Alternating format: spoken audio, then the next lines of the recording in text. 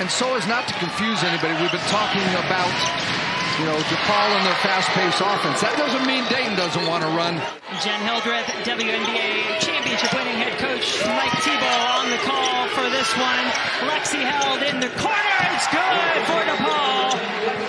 Brought to you by Capital One for the Dayton Flyers. Ariane Bradshaw, one of their leaders. Mykyra Cook into the starting lineup. Erin Whalen, their grad. Bradshaw, no problem getting through it. There is a size advantage on the inside. Magassa takes advantage. Flyers down one. They've made their last three. Cook on the drive, off the glass and in. What a start for Mykyra Cook. Church came flying through like that was intended for her all along. Held, hit one from there earlier in the quarter. Offensive rebound goes to Church.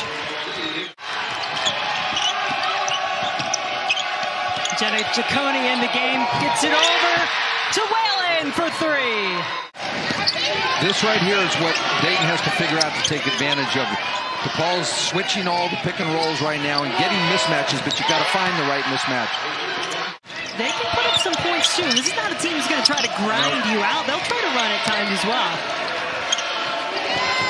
Whalen makes the play on one end, hits a shot on the other. Gets a great down screen to get herself open at the three-point line, and she just knocks it down. That's her favorite spot.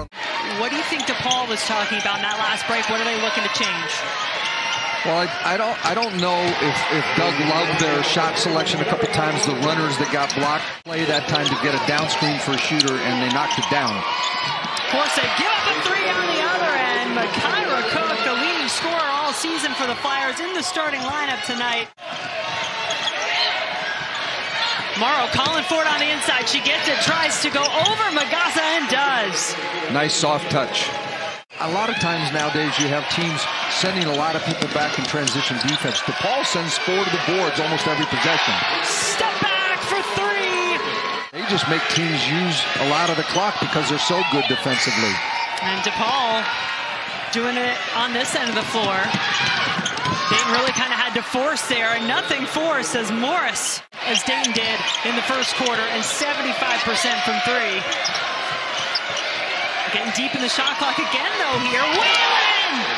No problem. And here in attendance, but had her shot blocked again. The Dayton defense bringing it. Ciccone for three. Yes!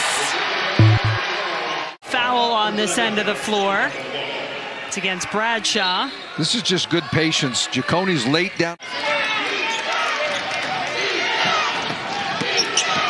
Here, little defense check going on. Not this time. That's too easy for Morrow. They're playing with 8 players tonight, some of whom don't play a lot of minutes.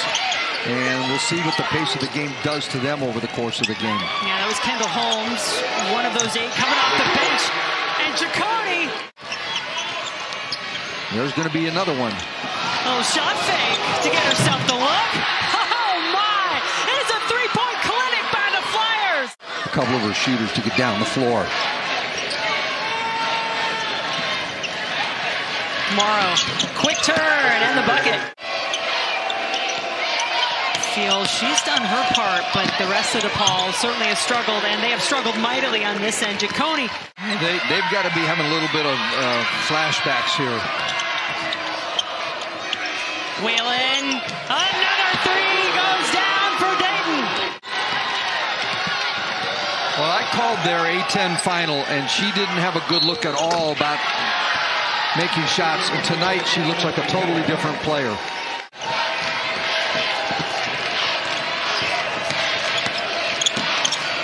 And easily, Cook just gets around Morris. Capria Brown off on her shot, but that works out just as well. Magassa with the putback. Certain players on the floor against matchups.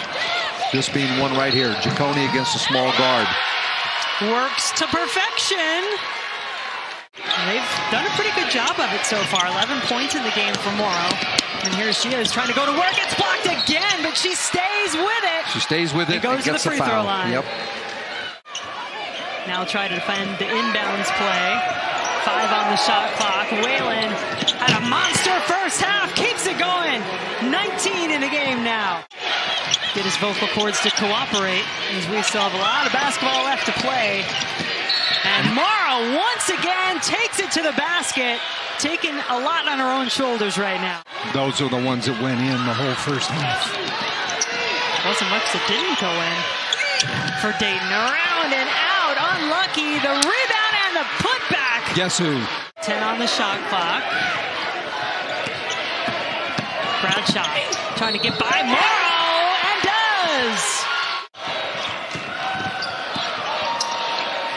Whalen. Another one of their pet offensive plays coming out of timeouts. Dayton coming in looking like a champion. Regular season champs in the A-10. Little hesitation there from Bradshaw. You jotting any of those down? I have a few of them I've jotted down in the last couple days. A few of their out-of-bounds plays, late clock too. Got a chance to call that A-10 championship game. Well, that was a replay of what happened to them in the first half. Now they can run a set play. 10 Magassa. Nice little jump hook. Like Deja Church. If this is to be their last game in a DePaul uniform, how you want to finish? What mark do you want to leave? The first 3 quarters have not been what they would like. Very signature style, and it's nothing new to see DePaul as a team up there toward the top, if not leading the country in scoring as they're doing this season. Defensively, they're similar. They're not as similar offensively, but they are similar defensively. Yeah, Georgia, at least historically this season, is that's an offensive foul, and Church and Georgia, they allow 59 points from their opponents all season. Good look inside as Perry adds to the scoring for the Flyers. They've been rewarded with a terrific season by their Iowa State team, finishing second in the Big 12, ranked number 10 in the country. First round action against Georgia on Friday night. That game will get us started from Ames, and then the nightcap, the Iowa State Cyclones. See Anissa play. Whalen, the drive is good. Great finish. And they are executing. I mean, they are running the sets that they ran this morning, shoot around to perfection. Dayton will move on.